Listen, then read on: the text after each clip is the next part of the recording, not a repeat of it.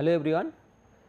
So, we will discuss the fiber matrix interface bonding strength measurement. So, fiber matrix interface is the key factor which we need to know to assess the properties or quality of any composite material. So, fiber matrix interfacial bonding is one of the major parameters which determines the mechanical performance of composite.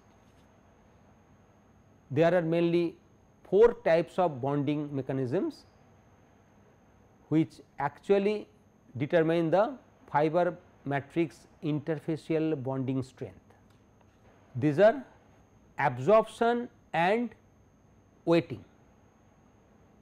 So, this mechanism is that the fiber has to actually absorb, the fibrous material should absorb the matrix and it should get wet with the matrix material and it forms bonding. Mainly this type of mechanism takes place in case of thermoset type of matrix, where the reinforcing material, that is fibrous material, get wet by the matrix material. Next is that mechanical keying. So, the unevenness, the roughness present in the fiber surface forms mechanical keying effect, which increases the bonding strength. And third one is the chemical reaction between the fiber and interface material and interface and the matrix material. And fourth one is electrostatic attraction. So, if we can create the electrostatic attraction between the reinforcing material and the matrix material, we can create the bonding strength. The measurement of bond strength is done using 4 different techniques, particularly for fiber reinforced polymers.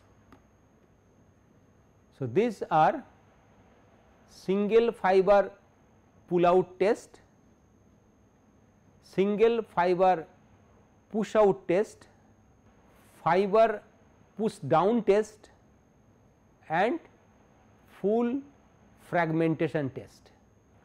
So, the assumptions are, during the interface bond strength measurement is that no shear strain in the fiber during pull out. So, once we try to pull out the fiber, so there will not be any shear strain in the fiber and no transfer of normal stress across the fiber end. So, with these assumptions we can test the bond strength. The single fiber pull out test, it involves pulling a particularly fiber end which is partially embedded single reinforcing particle out of the block of matrix material.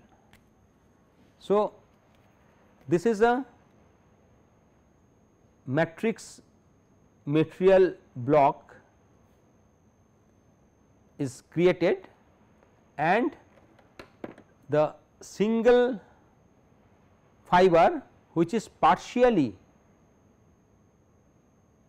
coming out from the matrix. This is only single fiber, and if we test, if we pull the fiber and once the fiber is coming out of this matrix from the composite material and this force is measured. That means, if the fiber breaks before it comes out, then the test method will not complete.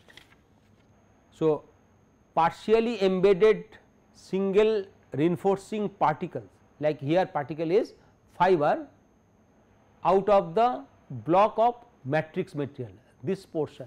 Okay. Pull out leads to debonding. First it is debonding is taking place, then the propagation of debonding front, propagation will be there, then once the debonding and propagation is completed, then frictional sliding will be there. This test is actually applicable when the strength of the reinforcing material is very high, higher than the bonding strength.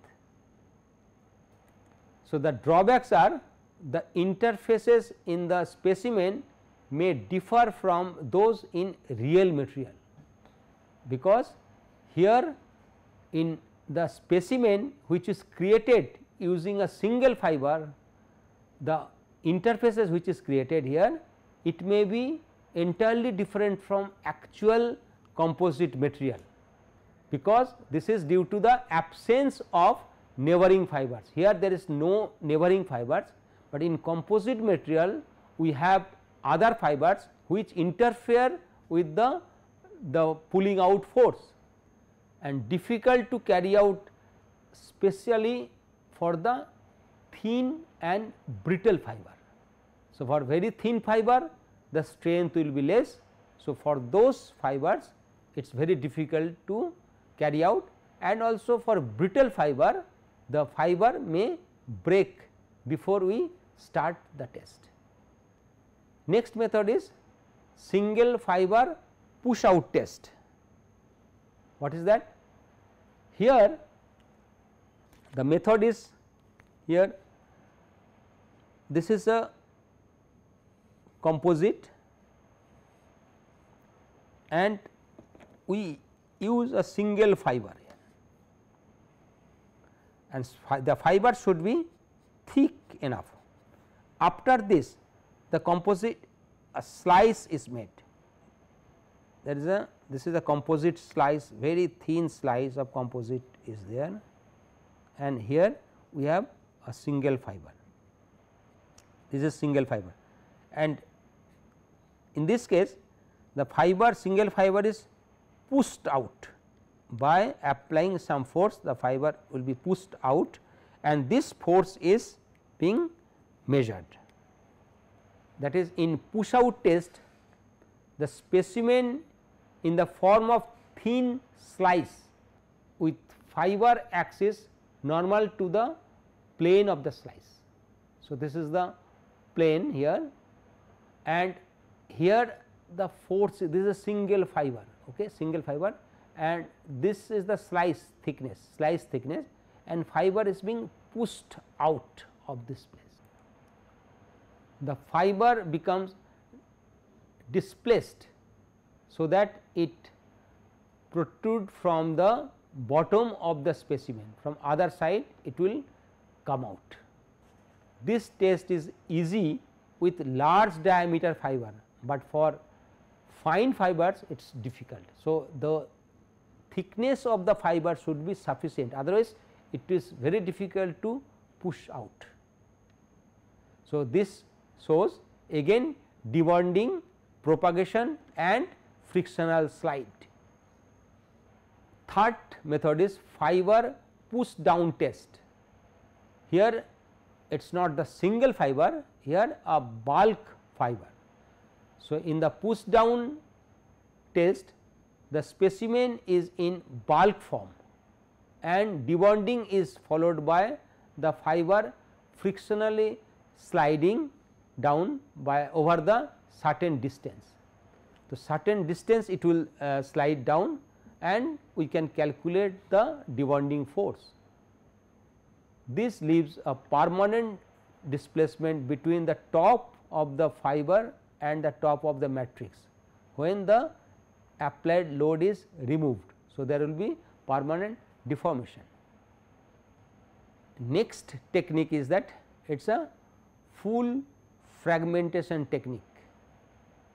This method is used for metal matrix composite and some polymer matrix composite also. This method involves embedding a single fiber in matrix and straining the matrix in tension parallel to the fiber. Now, this is matrix and here we have fiber material. Now, this matrix is being strained and in case the extensibility of matrix is higher than the reinforcing material, this is reinforcing material, there will be fragmentation of the reinforcing material. Now, this matrix is being strained to this dimension and the reinforcing material has got fragmented, and by studying the fragmentation and the aspect ratio we can actually calculate the debonding force. So, by applying the tension parallel to the fiber fractures and fragmented into the pieces. At different pieces it will be fragmented and aspect ratio exhibited by fiber segments are measured. Okay. So, these are the methods for measurement of debonding force. Okay. Next important characteristics of any composite material is void content, because the amount of void content in the composite material affect its mechanical characteristics significantly. So, voids are entrapped air in the composite. Okay. It may be entrapped air or any volatile material. Presence of void can drastically reduce the mechanical properties of the composites materials. During composite manufacturing, voids are eliminated by a process of consolidation which involves application of heat and pressure. So, by application of heat and pressure we can eliminate the void from the composite material. So, void content of a composite sample can be calculated using the formula which is by theoretical density and experimental density. So, theoretical density is sigma T and sigma E is the experimental density.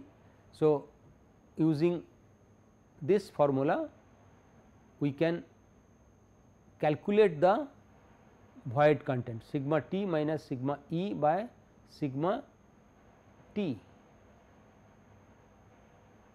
The experimental density we can calculate by taking the mass of composite in air and the same specimen in water.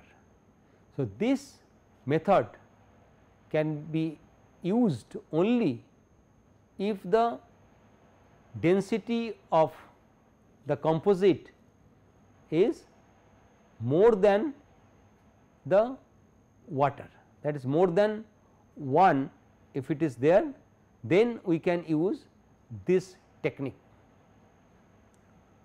It is expected, that is the experimental density is the it is W A by W W by W A, where W A is the weight of composite specimen in air and W W is the weight of composite specimen in water. So, here we measure the weight in water as well as in air, and theoretical density we can calculate by knowing the fiber volume fraction. So, V f is the fiber volume fraction and density is sigma m is the density, this is the density of fiber. So, using this formula we can calculate the theoretical density of the composite material, and fiber volume fraction in the composite can be measured by. So, we have to calculate also, we have to measure actual fiber volume fraction of fiber V f. It is done by using image processing technique or matrix burn off technique or liquid digestion technique.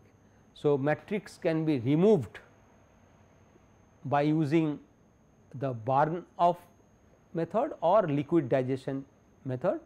So, we can get the actual volume of fiber, and the fiber volume fraction is W f by sigma f, that is the mass of fiber by density of fiber, that is the volume of fiber, and divided by the volume of composite material. So, total volume of fibrous material divided by total volume of composite material. So, after measuring the void content, next important characteristics is the dynamic mechanical analysis. This is important for composite because composite during its application subject to various dynamic mechanical load and at different temperature, different conditions are there. So, dynamic mechanical analysis is used to study the viscoelastic behavior, glass transition temperature of the polymer. So, most of the plastic polymer, that is fiber reinforced polymers, are viscoelastic in nature. So, this viscoelastic behavior is actually assessed using DMA method. There are several types of DMA which have been used with composites, including torsion pendulum analysis and other resonant techniques. Okay. During a dynamic mechanical analysis test, a sinusoidal stress is applied. Here this is the grip, okay, and in between the grip there will be a specimen. Here this is a specimen here, and sinusoidal stress is applied, okay, and the strain in the material is measured, allowing one to determine the modulus. So, we can determine the modulus, and the temperature of the specimen or the frequency of test is changed, leading to variation in modulus. So, we change the temperature and frequency of stress and we measure the change in modulus also. So, here the test is carried out for storage modulus and for loss modulus. So, DMA measures stiffness, which is actually in phase component, that is storage modulus. Stiffness is nothing but the elastic component of the, and the damping also, which is viscous component. So, by this method we can measure stiffness and damping. These are reported as modulus and tan delta. The sinusoidal stress is applied, modulus can be expressed in terms of in phase component, that is storage modulus E dash, and out of phase component, which is loss modulus E double dash. The storage modulus is a measure of elastic response of the material. It measures the storage energy, okay, and the loss modulus, it measures the dissipated heat during testing, which is viscous response of the material. Tan delta is the ratio of loss to storage, okay, and is called the damping. So, loss modulus and storage modulus, if we take the ratio, we can get the damping value. It is a measure of energy dissipated of a material. Tan delta can be used to characterize the modulus of the material,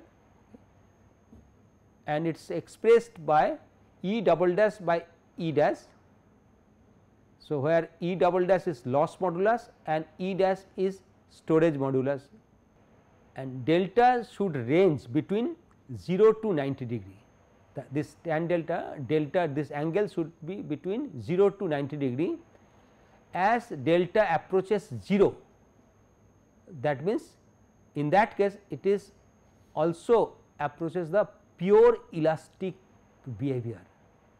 So, as it is 0, that means it will be pure elastic behavior, where E double dash tends to 0.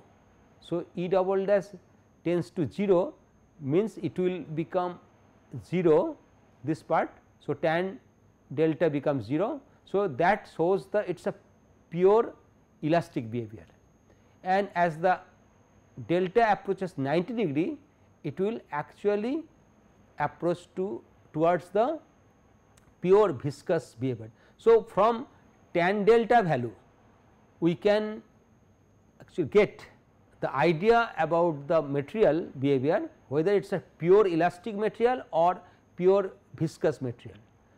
So, for thermoplastic composite, if we increase the temperature, so it will gradually from the, it will transmit it from the elastic behavior to the viscous behavior. So, this diagram shows in x axis we increase the temperature and y axis is the storage modulus. So, increasing the reinforcement content in the composite material diminishes the value of tan delta by imposing the restriction against molecular motion of the polymer chain. That means, if we incorporate the reinforcing material, the composite will become elastic.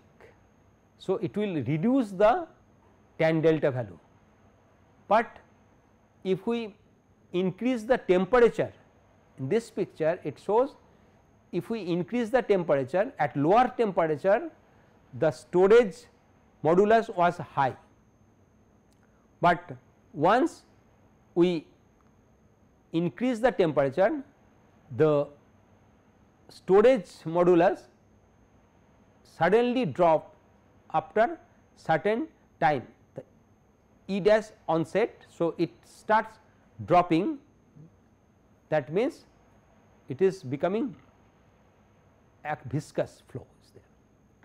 On the other hand, if we increase the temperature, the damping behavior, the tan delta is increasing and it is reaching to the maximum value. So, by imposing the restriction, once we add the reinforcing material, increase the content of reinforcing material. So, by imposing the restriction against the molecular motion of the polymer chain, it will show more potential to store the load, rather it is dissipating. So, it will actually allow the composite material to store the load. Otherwise, in absence of reinforcing material, it will try to lose all this load value. Okay. Now, after all these tests which we have discussed, those are destructive in nature. That means, we test the composite which will not be reused, but in most of the applications the composite materials are applied in structural material.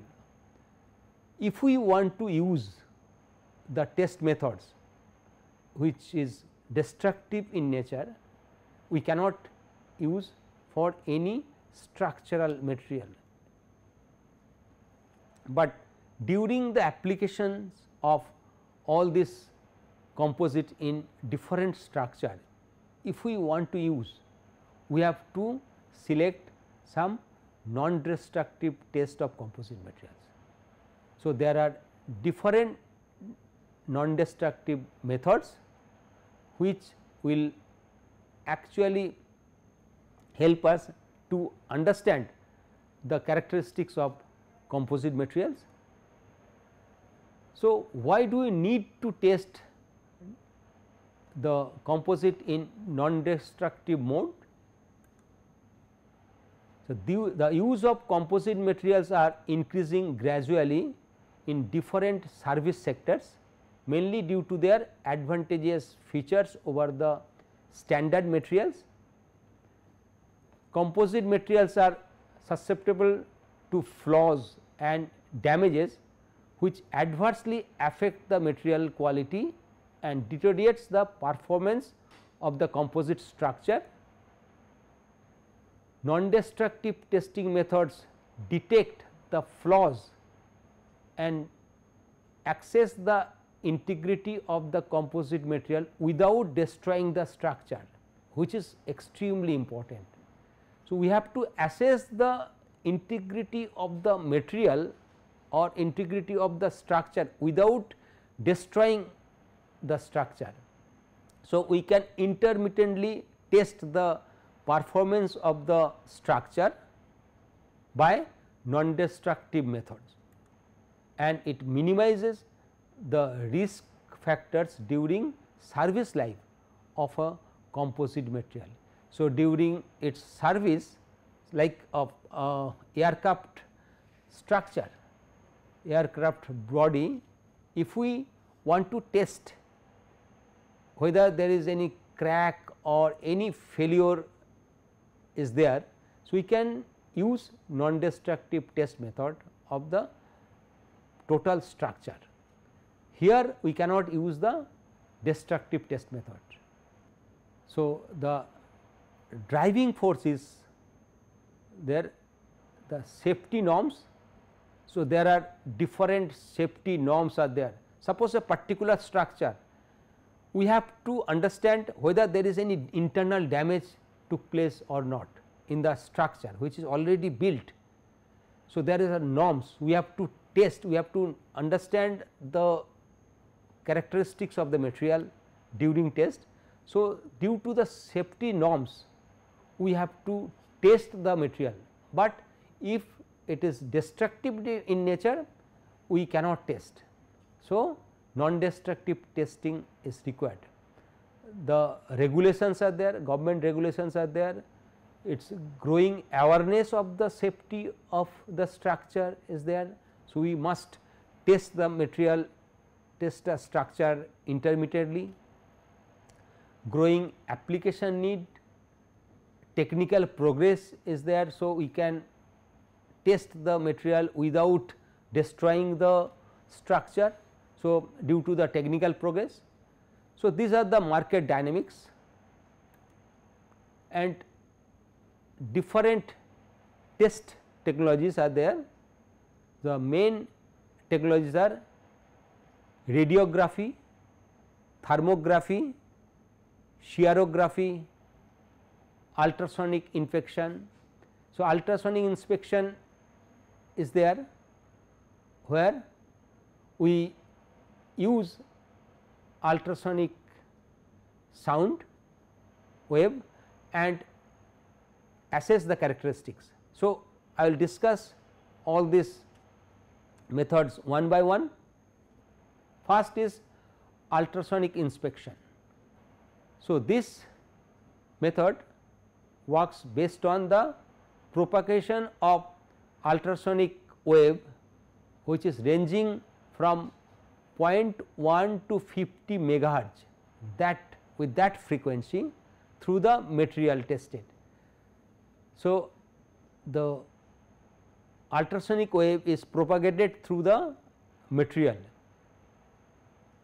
During testing, the sample is immersed in some liquid to separate the transducer and the test object.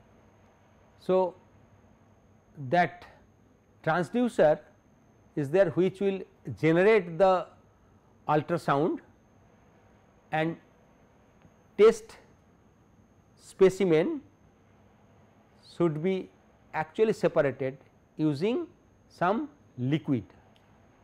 So, some liquid has to be applied on the surface of the test material.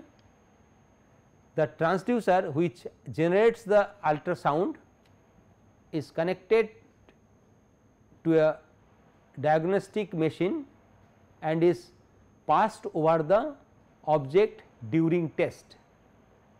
So, the transducer is passed over the object. The ultrasound inspection works on two principles, one is reflection mode, another is attenuation mode. So, once it works on reflection mode, the ultrasound is actually it is falling on the material, and due to presence of some defects, it will get reflected, and that reflection is measured. And in attenuation, the ultrasound is passed through the material, and from other sound the recording is taking place. So, once it is working in reflection mode, the transducer performs both the sending and receiving of the ultrasound pulse wave. So, there are transducer, this is the transducer. Once it is in work in the reflection mode, this transducer actually perform both the its sending and receiving function. So, this sensor it is sending the ultrasound and it is receiving the ultrasound, and the time here it is measuring the peaks. Okay. This portion it is showing there is no defect. So, the ultrasound is passing through this composite, this portion composite material, and from other surface it is getting reflected, okay, and the peaks, even peaks are shown here. But once there are some defects or some cracks present inside the composite material, the ultrasound before it is reaching to the other surface, it is getting reflected from that portion, from the defect zone, and it is showing peaks in different form. So, by analyzing these graphs, one can locate, one can actually identify the defects present inside the structure. The diagnostic machine display the result in the form of signal, which is with the an amplitude representing the intensity of the reflection and the distance representing the arrival time of the reflection. So, from there we can actually identify the defects. Once the ultrasound system works in attenuation mode, a transmitter sends the ultrasound through one surface and the separator, actually that there will be a separate receiver which will detect the amount of sound, amount of the wave which will reach to the other surface. So, depending on the defect present in the structure, the amount of wave transmitting through the composite will change. The imperfections reduces the amount of ultrasound transmitted, thus revealing their presence. So, any defect present inside the structure can be identified. Finally, the diagnostic machine display the results in the form of signal. So, we can get the signal. So, it works on reflection mode and attenuation mode.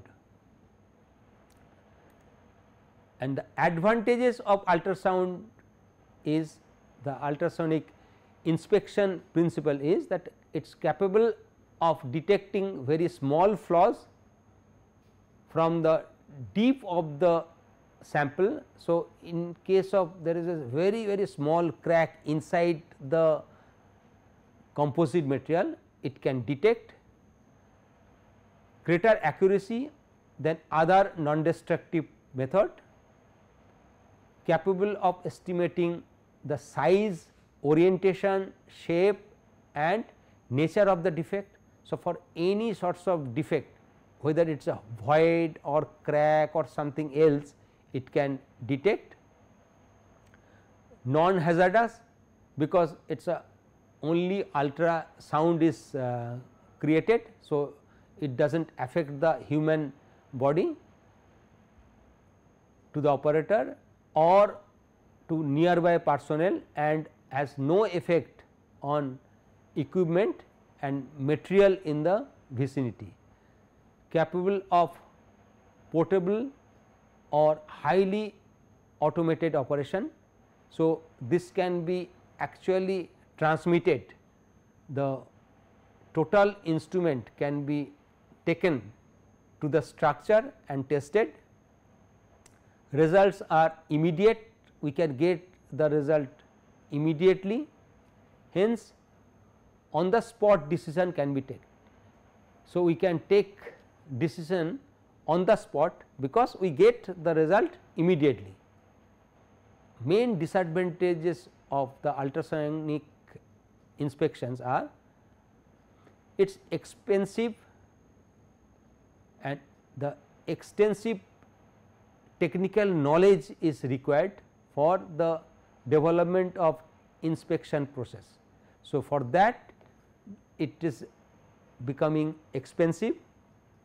Thin, rough, irregular shaped sample are difficult to be inspected.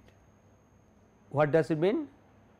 So, rough sample, irregular sample, because here we need some liquid to be applied on the surface. If the surface is rough, then the application of the liquid is difficult. Surface must be prepared by cleaning and removing loose scales and paints. So, once we try to test or try to apply this technique in the existing big structure where it is painted or something is there in the surface, it is very difficult to use. Liquid medium are needed to provide effective transfer of ultrasonic wave energy between the transducer and parts being inspected. So, we need to apply liquid medium, and that is a disadvantage. It is very difficult to apply the liquid medium in some application where when it is a vertically oriented or some curved orientation. In those applications it is difficult. Inspected items must not be affected by the liquid medium.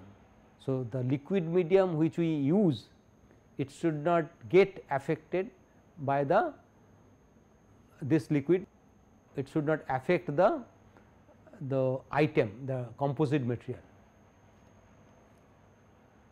This liquid should not react with the matrix or the reinforcing material. So, next technique is that thermographic inspection technique. Here in this technique, the thermographic inspection of an object works through the imaging of thermal pattern at the object's surface. So, from other surface of the material we can actually get the thermal image. So, here it consists of IR camera which takes the image, control panel of the camera to. So, this is the control panel, we can control the camera, view screen and signal processor. These are the components. The defects encountered here, lack of adhesion of cohesion or bubbles. So, this type of defects, so bubble present or lack of adhesion we can measure using thermographic inspection, delamination we can measure, defects on surface coating, inclusion of foreign material in the composite material we can get by using thermographic inspection. A thermographic inspection instrument works on two principles. One is transmission technique, another is reflection technique. So, this is the technique for transmission mode, where this is applied, heat is applied, okay, and once the heat is applied, the heat will be transmitted evenly throughout the sample, and this sample in the left side it shows the sample without any defect,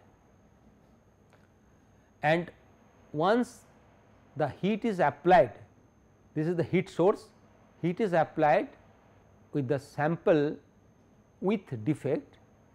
Here due to the presence of defect like crack or any other thing,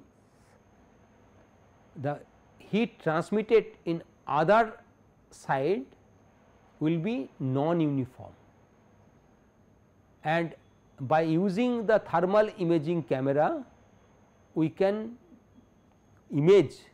take image the temperature distribution on the other side, and here this is showing the image on the other side,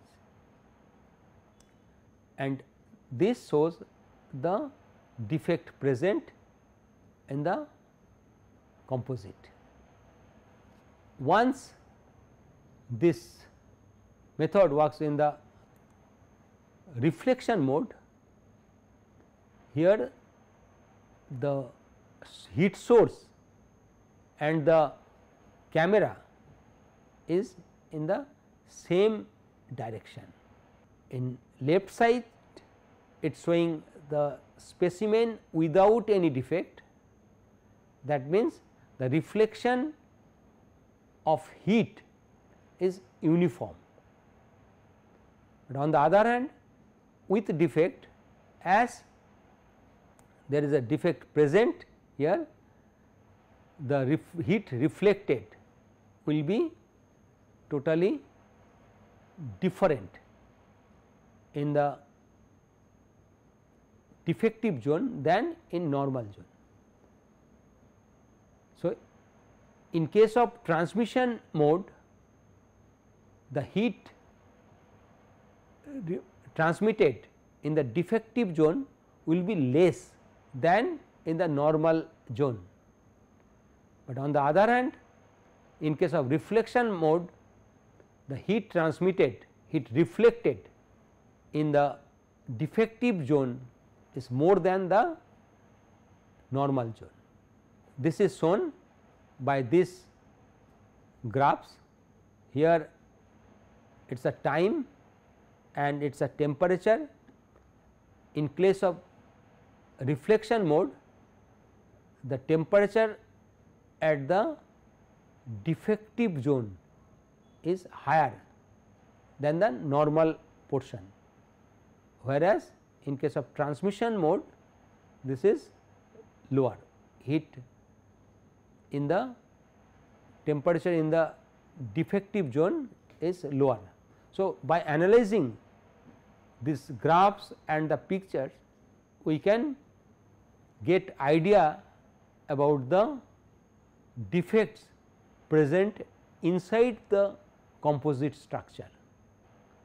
So, the advantages of the method is that it is a global examination of parts, only one side access is required for the examination, that is the heat is applied from one side, and if it is the reflection mode is used, only one side access is enough.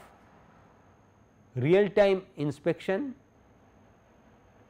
apply for all composite structure and material. So, we do not need to apply any liquid medium here, well suited for large surface. For large surface we can use, but main disadvantages of this technique is it is sensitive to heating mode. So, if we change the mode of heating, that is type of heating, duration of heating or position of heating, the result will change. Suppose we change the distance of heat source from the composite material, the heat transmitted on the other side or heat reflected will be entirely different. The response time must be studied, okay, and exact composition of the piece and the thickness must be known, because if it is the thermoplastic composite and the melting point is low, that will affect the composite. Inhomogeneous heating on complex part, that is the main drawback of this technique, because in case of complex part the heating will not be uniform. Let us see, suppose this is a composite which is straight uniform. So, once it is heated, the heating will be uniform throughout the surface and the heat transmission will be uniform. Suppose there is no defect, perfect composite. Another composite of say complex structure, this is the composite material without any defect, this is a composite material. Now, if we apply heat here, so heat transmission will not be uniform, which is very difficult to assess whether this difference in temperature on the other side is due to the structure or presence of any defect inside the structure. So, that is why it is very difficult to assess the composite defect for inhomogeneous complex material. So, there will be inhomogeneous heating on the complex part of the composite. And next technique is the radiographic inspection technique. So, this technique we will discuss in the next class. So, till then thank you for patient hearing.